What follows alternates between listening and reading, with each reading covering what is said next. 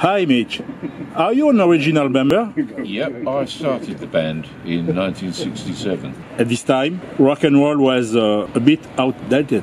Yes, indeed. It was a summit of pop music with Rolling Stones, Beatles, etc. Sure. Why did you choose to play rock and roll? It was very risky. I loved rock and roll music.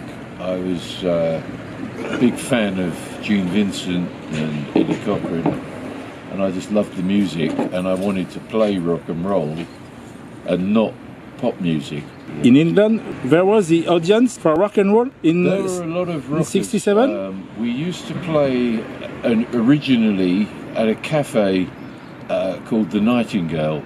That was a cafe that all the motorcyclists and people with American cars went to, and we all wore leather jackets, and we were people were a little scared at first when they saw us, and then they realised that we were there for the music, and so that brought other people in, and we started playing around in other clubs apart from the Nightingale, and we played at the Royal Albert Hall with Bill Haley and Duane Eddy, and then we went to Germany and played in West Berlin, in Munich, Salzburg.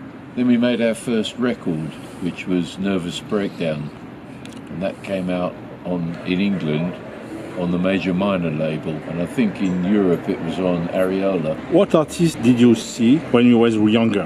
When I was younger, the first show I ever went to was Eddie Cochran and Gene Vincent, and then I saw people like Big Joe Turner.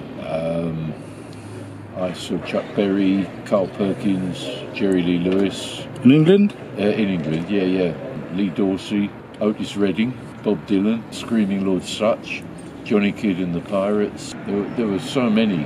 And you saw Eddie Cochran? Yep. When he was on tour in England? Yes. Just before he had an accident? Yeah, a month before. A month before? Yeah.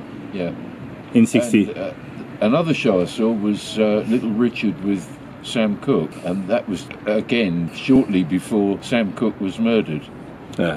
Is it true you played with Gene Vincent in the late 60s?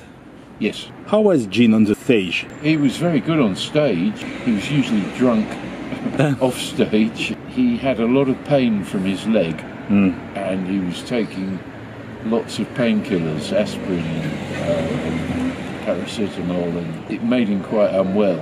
Where rehearsing, it was a case he couldn't always remember the words of songs. That when he got on stage, it was like someone had flicked a switch and he became Gene Vincent, and he was really, really good.